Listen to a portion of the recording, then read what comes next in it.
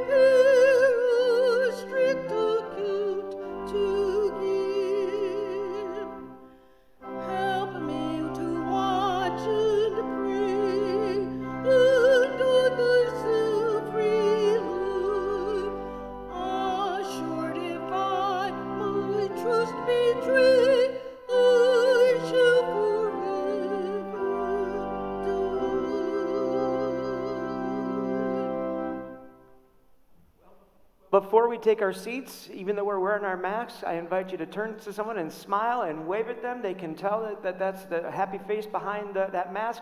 This is our new passing of the peace, and I invite you to be seated. My name is Matt Hadley, and I am the senior pastor here at the United Methodist Church of Whitefish Bay, and it is great to have some live human beings here in the sanctuary. And it's always just great each and every week to have so many of you at home who continue to worship with us. And I know maybe those of us who are here in the room get sick of hearing it, but for so many of you who your church is not yet open and your church does not have the technology we have, I count it as a real honor that you have chosen to worship with us during this pandemic as we still are trying to come out to the other side of this. And so thank you for your continuing support. And we've seen the numbers. The numbers are really good in terms of how many people are worshiping with us at home. On your way in, you should have received our contact card. And this card is important. We don't use it necessarily to track our membership, but each and every week as you are being ushered out of the sanctuary, we invite you to place your contact cards. And if you have used one of our pens, to place it in the offering box along with any offering or coins from mission that you have. But this is to help us do any kind of contact tracing. If we get word that somebody at the 10:30 service, and have no fear, everything was sterilized after those 9 o'clock people left, but that's a way that which we can get back to you. Also on this card is a telephone number, and that is what we're using to help keep connected with one another. A lot of churches record early in the week, but we've made the decision to go live so that we can have live items of joy or concern that are being lifted up. So even if you're here in the sanctuary, please, if you want Neil to read your text or your prayer, please use this number there. If you want to be a part of Habitat, 18 years or older, male or female, we had one offering last Friday, but the next one's coming up is on the weekend, this Saturday. And you can contact Don Liebeck or Dick Steinmetz, and they'd be happy to sign you up so that you can get your hands dirty doing great good work. If you enjoyed Adam's horn during the prelude, you got a big concert coming up this Wednesday, right, at 7:30 as a part of this fantastic concert series that we have been offering every Wednesday night. So many gifted people within this community of faith and some of Neil's connections to bring others in. And they are saved. So if you're busy this Wednesday night, you can still go on our website and hear what Adam has for us. We're really trying to find ways to do church differently. There's a young couple within our community of faith that had a baptism for their just adorable little child scheduled early in the spring. And of course, that couldn't happen. So finally, we had that baptism yesterday here in the sanctuary. It was just the mom and the dad and Tegan Simon Miller and Miss Monica Bissett represented the membership of the church, and that was a good connection because Tegan is enrolled downstairs in carpenter shop. And so there was just a handful of us here in the room, but there was a large crowd all across the country that were able to watch their niece, their granddaughter, their friends' children, even the godparents. And the fun thing was they sent texts afterwards of images of the people who were attending standing in front of the TV with the baptism taking place. So the ways in which we are staying connected. It won't be too long before Tegan and all people who are not yet a year are going to be hopefully running up here for children's time very, very soon. And so one of the ways that we are continuing to be faithful to our children, not only through virtual Vacation Bible School, but is a continuing children's moment each and every week as we gather. And so let's receive this video offering of this week's children's message.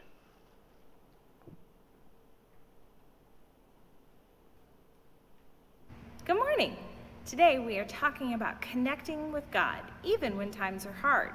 And I asked a couple of my friends how they connect with God. For me, it's being out in nature. Whenever I can get to nature, I feel God all around me. Hey, Miss Sue, how are you? I'm good. Hi, Miss Christy. I'm so glad to see you today. It is good to see you too. So in church today, we are talking about connecting with God and thinking about how do you carry on? How do you have God help you carry on, even when things are tough? Well, it probably wouldn't surprise you that I love the music part of it. And there's a particular song that I like to listen to when I'm out on my walks, and it's called The Eye of the Storm, and it goes like this. Can I sing it for you? Would you please? Okay, it goes like this. In the eye of the storm, you remain in control. In the middle of a war, you guard my soul. You alone are the anchor when my sails are torn. Your love surrounds me in the eye of the storm. That is so perfect. Thank you for sharing that with me. Sure. Some of the ways that I connect with God when times are hard is when I take walks, pet puppies, and spend time with my dad. I'm upset. I go to my bed and I pray to God.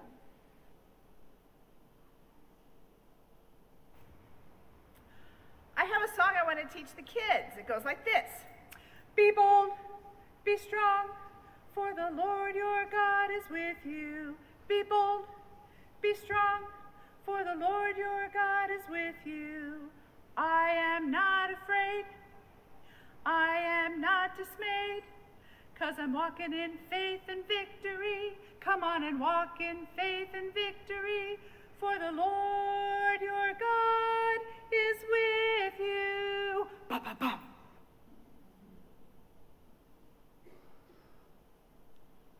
Thanks to Christy and her visitors and guests as we continue to seek to be faithful to the children. Well, we have a great God who is always far more willing to hear than we are to pray. And so we have a litany for us this morning to lead us into our time of prayer. The Lord be with you. Lift up your hearts. Let us give thanks to the Lord our God. And so we turn to God in a time of silent and listening prayer. Let us open ourselves up.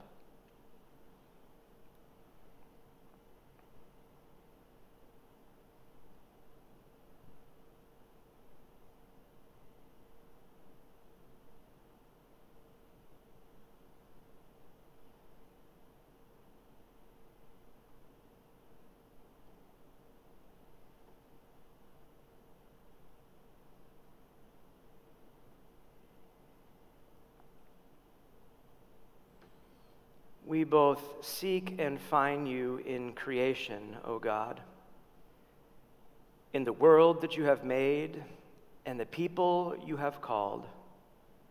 Your vulnerable, powerful Lamb is our shepherd and our guide, leading us to share the shelter of your abundant love and abundant life. Let us recognize you here in the beauty of this morning and in whatever challenges it may bring.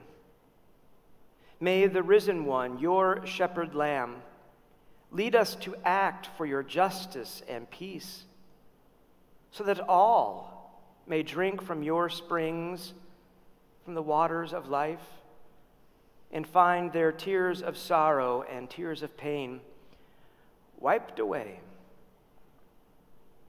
And so, God, we give you thanks that you do care, that you do draw near. And so now, Almighty God, hear the prayers of your people this day. Prayers for 9-year-old Eloise, who broke her jaw in 3 places in a bike accident and now also has a stomach infection that is keeping her in the hospital. Prayers for a daughter, Katie, who one way or another will deliver her baby this week. Prayers for the people in Cedar Rapids, Iowa, who suffered many losses during the inland hurricane that struck their city, especially for Carol Trello, who's been without electricity for 7 days and may continue to be without it for another 4 to 7 more. Prayers for a father recovering from hip surgery. Prayers of comfort and healing for the Santilli family on what would have been Ron's 74th birthday. Prayers of comfort for 3 children of Nick Grosnick, who was killed in a bike accident yesterday. May they be surrounded by your love, God, and the love of their community during this tragic time. Prayers for all women going through hardships, that they get the support, love, and care and prayers that they need. That people lean on God and ask him to help and trust that he is walking with them. Amen. Prayers that Kitty may find pain relief as her cancer has now spread to her spine. Prayers for an uncle battling brain cancer and family members who are continuing to cope with the death of their father. These are the prayers of our people today. And so, mighty God, we give you thanks that you do hear, that you do love, that you do draw near. And so we have lifted up all of these prayers, whether spoken or text or lifted up without any sound whatsoever. We do it in the name of the risen one, who has taught us to pray, Our Father, who art in heaven, hallowed be thy name. Thy kingdom come, thy will be done, on earth as it is in heaven. Give us this day our daily bread, and forgive us our trespasses, as we forgive those who trespass against us. And lead us not into temptation, but deliver us from evil. For thine is the kingdom, and the power, and the glory forever. Amen. And so we come now to a time in the service where we get to reflect upon the ways in which we can give back to the God who gives so generously to us. And so as we are contemplating this and thinking about the ways we give, we'll allow this musical number to guide us. And then when this number is done, even though we haven't passed the plates, we are going to stand and we're going to sing our doxology.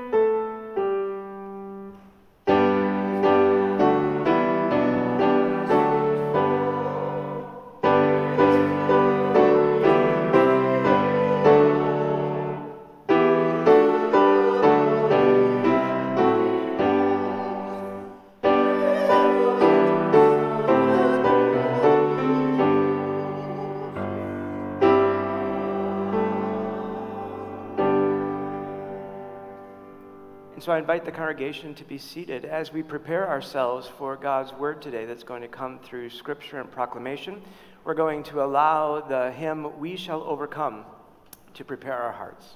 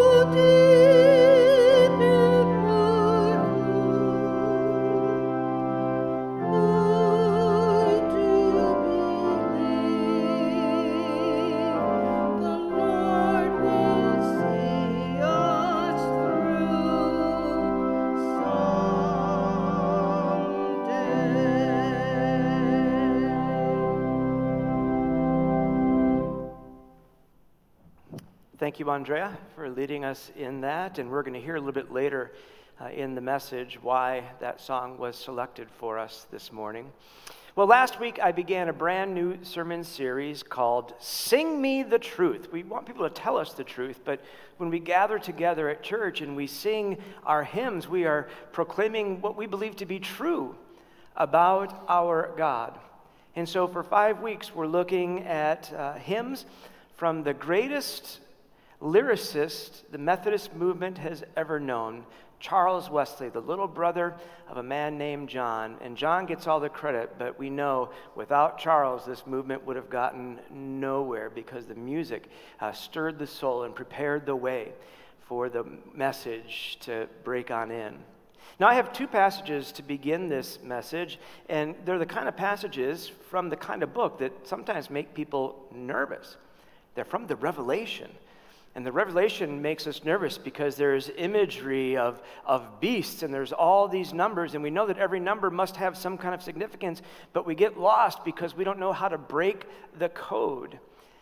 And yet, really, this was a letter written to a group of Christ followers who are being persecuted so severely.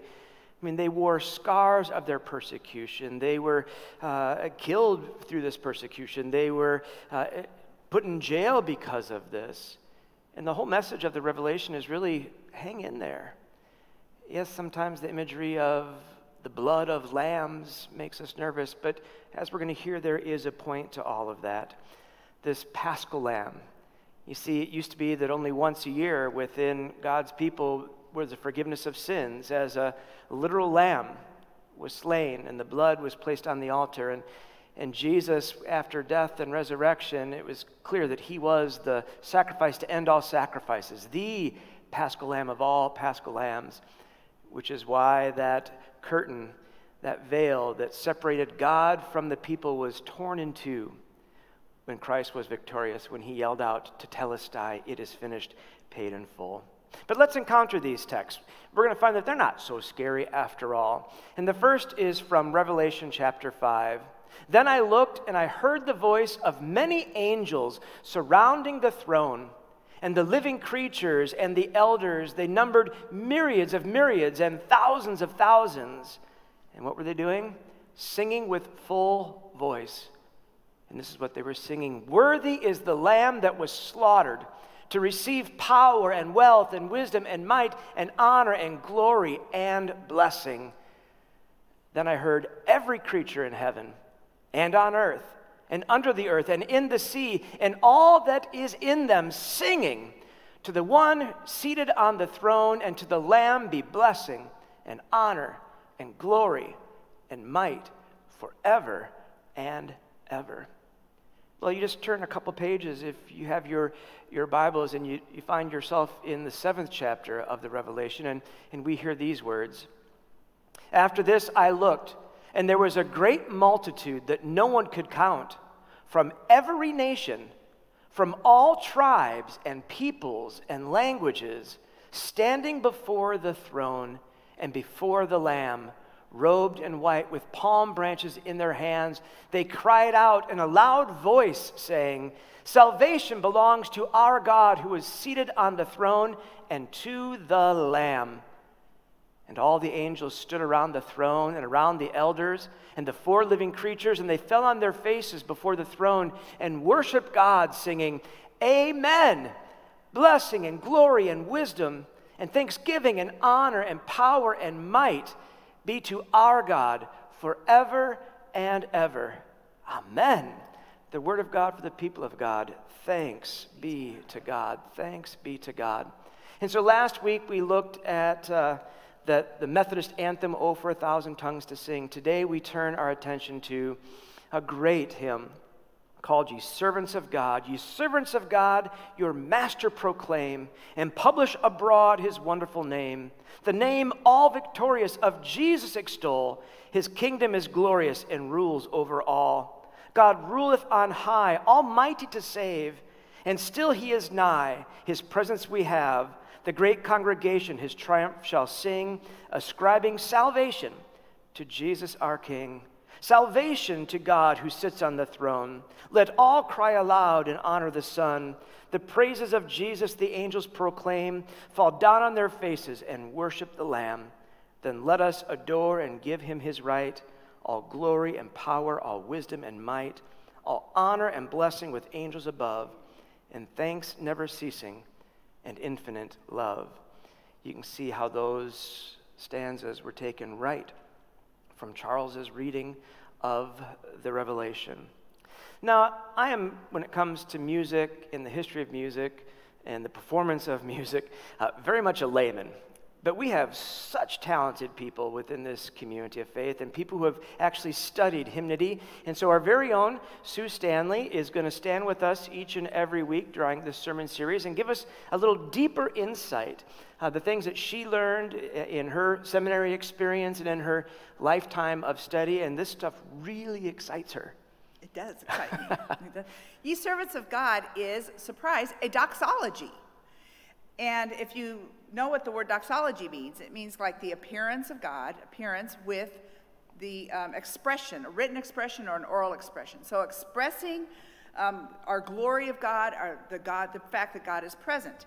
It's actually a really good way to say thanks, and it's very often Trinitarian. Now, if that's a big churchy word for you, that means we celebrate God the Father, God the Son, and God the Holy Spirit, which we sang this morning just a few minutes ago when we sang our doxology at the end of the offering. So doxologies have evolved out of Jewish worship as kind of something to represent an ending to a section. So at the end of our offering, we traditionally have had the plates come forward and we stand to say, thank you, God, for everything that you've done. That celebration of God's glory. Sue, I think it would be appropriate, really, every day, if we are people of gratitude, to sing, to say the Lord's Prayer and to sing that doxology. Well, interesting you say the Lord's Prayer, because there's a doxology at the end of the Lord's Prayer. Where? Well, Jesus didn't say, for thine is the kingdom and the power and the glory forever. It got added later by the church as a doxology. I knew that. I know, but they didn't. So we went, or they might have, but now they know, hopefully. So ye servants of God is it just starts out with a call to all people to shout out God's praise.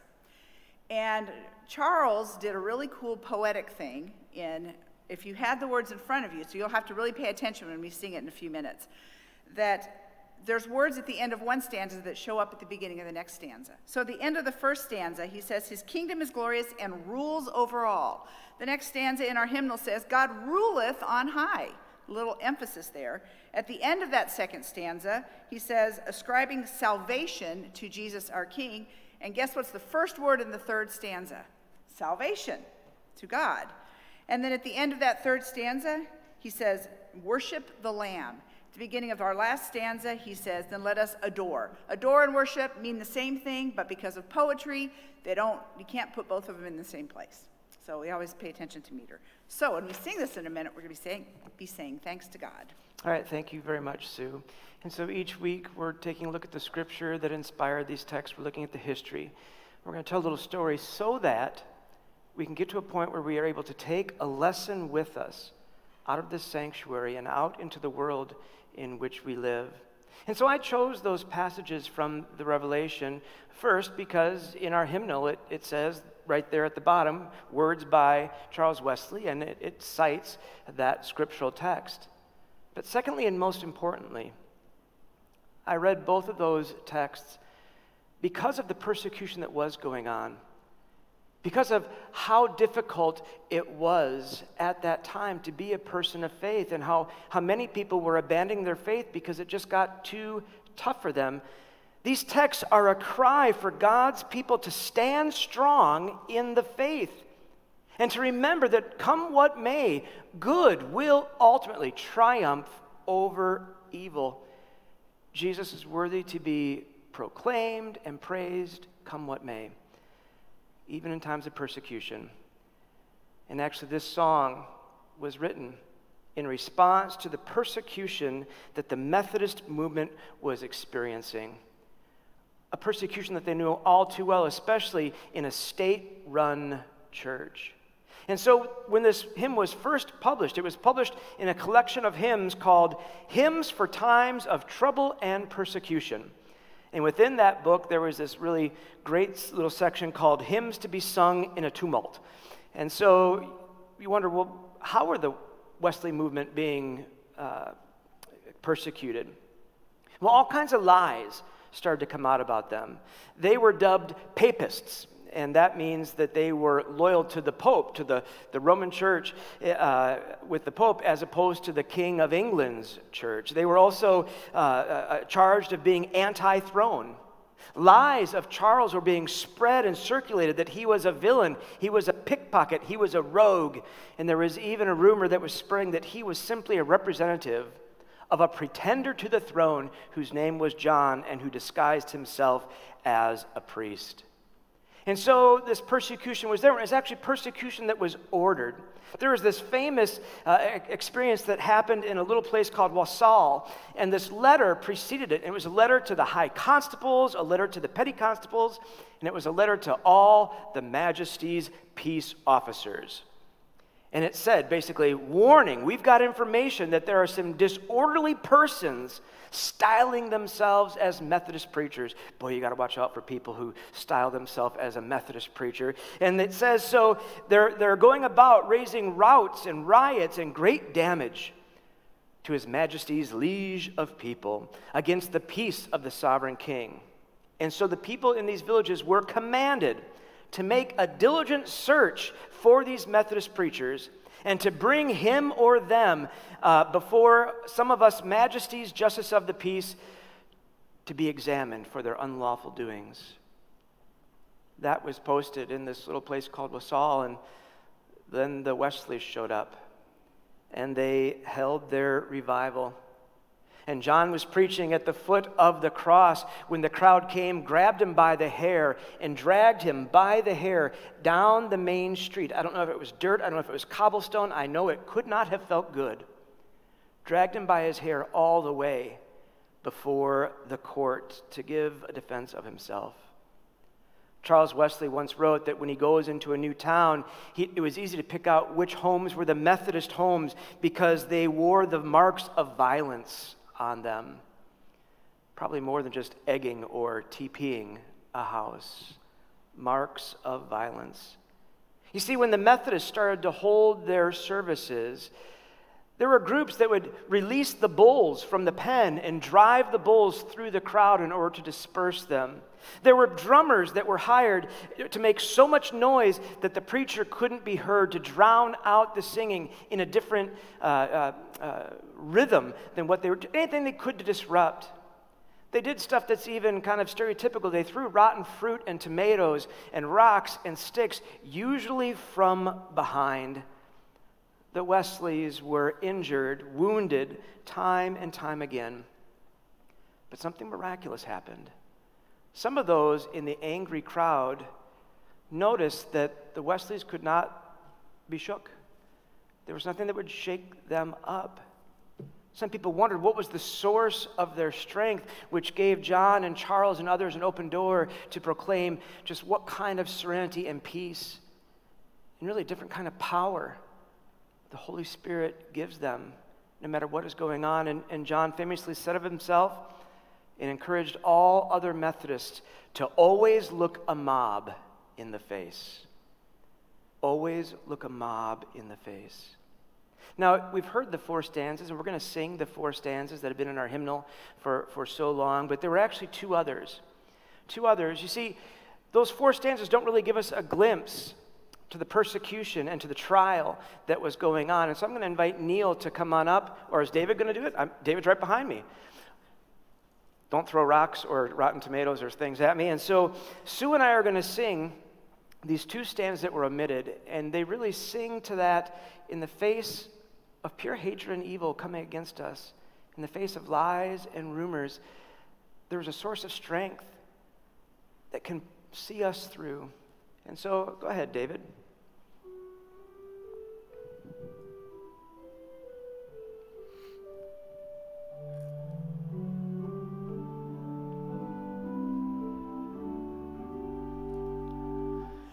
The waves of the sea have lifted up their voice, sore troubled that we in Jesus rejoice. The floods, they are roaring, but Jesus is here. While we are adoring, he always is near. When devils engage, the billows arise, and horribly rage, and threaten the skies. Their fury shall never our steadfastness shock. The weakest believer is built on a rock. Even the weakest believer, even that one with just the least amount of faith, still stands on the rock, has a source of power. We know that Charles read his Bible each and every day, several times a day. And he surely would have clung to 1 Peter chapter 5, where we read in verse 10 these words. It's a promise to God's people who are undergoing persecution. And after you have suffered for a little while, the God of all grace, who has called you to his eternal glory in Christ, will himself restore, support, strengthen, and establish you. That is very good news. And so everything that we've done up to this point in the lesson gets us ready for our lesson today. A singular lesson. We find in this hymn, "Ye servants of God," a Christian pledge of allegiance to God for the faithful who serve one who is greater than all the kings, all the queens, all the dictators, all the elected officials that will ever be. Worldly leaders come and go, but God is steadfast. So carry on with your faith. Make sure your allegiance is in the right place. Now, is anyone else already, just here in August, sick of the political campaigns? It's hard to turn the TV on, right, with all these ads that we're being flooded with. And in years, in a democracy like ours, both sides of the aisle claim God's favor. But what happens if we are not careful is our focus on the candidate might start to take a greater place in our life than the one who gave life, the one who redeemed life, the one who sustains life. God rules above all. There are no pretenders with any claims to the throne upon which the author of salvation sits. Which means that it doesn't matter what's happening in our world, it doesn't matter what's happening in our neighborhood. There is a power that can be at work, that needs to be at work, that should be at work through God's people, strengthened and sustained by this amazing, amazing love. As I said 4 years ago, we had a sermon series called God and Politics, and the Sunday before Election Tuesday, the sermon was, is Jesus a Democrat or Republican? Some of you were here, some of you remember that. And the answer to that question was that Jesus, the truth and the love of Jesus Christ can be found in the best of both, but is nowhere in the worst of either. See, the Wesleys were charged with being anti-throne, but that's not true. They knew they had a call by God to stay faithful to who was there. That doesn't mean you can't work for change, but they had to be faithful. 1 Peter also says this in chapter 2, "For the Lord's sake, accept the authority of every human institution, whether of the emperor as supreme or of governors as sent by him to punish those who do wrong and to praise those who do right. For it is God's will that by doing right you should silence the ignorance of the foolish. As servants of God, live free. As free people, do not use your freedom as a pretext for evil. Honor everyone. Love the family of believers. Fear God and honor the emperor." Fear God and honor the emperor. Another translation says, revere God, respect the government. Yes, they were always faithful to the throne, but their ultimate allegiance was always to God. Even Jesus was challenged about where should allegiance be. And so these church leaders, they're trying to trick him. They're trying to give him enough rope just to kind of hang himself. And so tell us then, they asked, what you think. Is it lawful to pay taxes to the emperor or not? But Jesus, aware of their malice, said, "Why are you putting me to the test, you hypocrites? Show me the coin used for the tax." And they brought him a denarius. Then he said to them, "Whose head is this, and whose title?" They answered, "The emperor's." Then he said to them, "Give therefore to the emperor the things that are the emperor's, and to God the things that are God's." Powerful words. We live in an age filled right now with mobs and rioting. And as followers of Jesus, we are called upon anew to stand firm in our faith as a champion, as champions of an infinite love.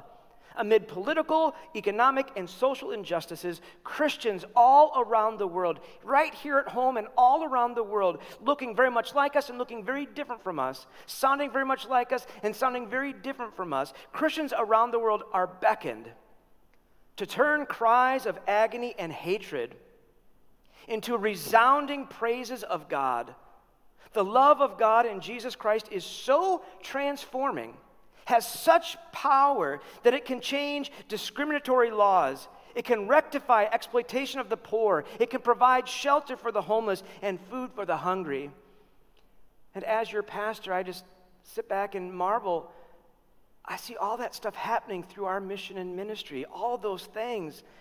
Working for justice, working to provide shelter, to provide food. That's the good work we do here at the United Methodist Church of Whitefish Bay, seeking to balance charity and justice work. But friends, all injustices fall before the power of God.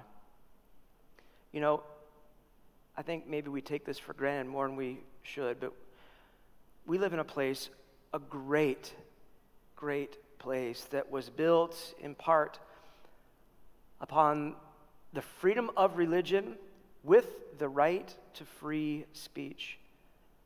Most all of us here would say that we are blessed to live in a land without fear of religious persecution.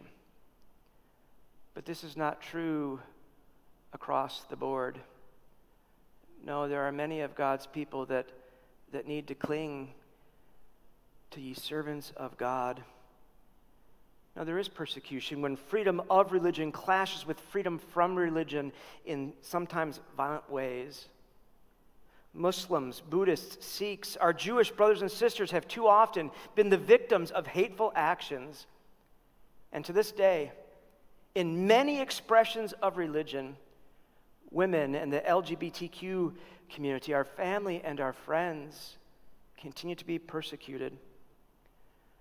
Charles Wesley scholar S.T. Kimbrough writes, "Ye servants of God is an 18th century cry of the soul against oppression and persecution, not unlike the 20th century outcry against injustice that we see in the song, 'We Shall Overcome.' It is through faith that we have the power to overcome." Charles Wesley illustrated this point not only with his pen, but with his very life. And so it's no longer the 18th century, it's no longer the 20th century. It is the 21st century. And we know that in the 21st century and beyond, this song is a call for all of God's people, people of faith, to keep doing what is right, especially in the midst of persecution, no matter what form that persecution presents itself. And so, yes, brothers and sisters, here in this sanctuary, at home, in a car with a smartphone, ye servants of God, your master proclaim, and publish abroad his wonderful name, the name all victorious of Jesus extol. His kingdom is glorious and rules over all and forever will. Amen. And so let's stand up and sing this song that we've been hearing so much about, Ye Servants of God.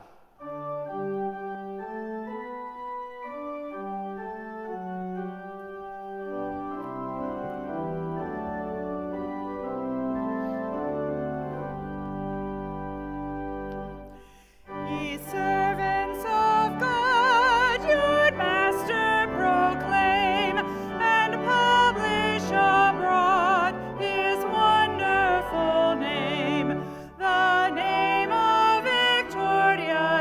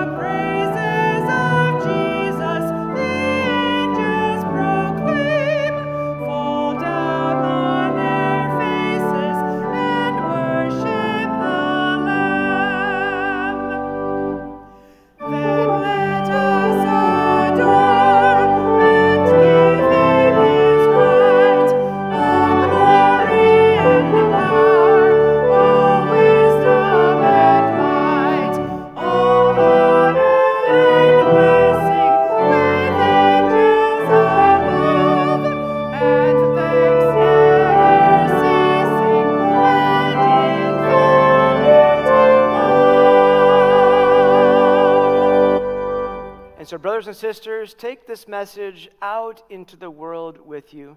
May God shine God's love and blessing all over you this week.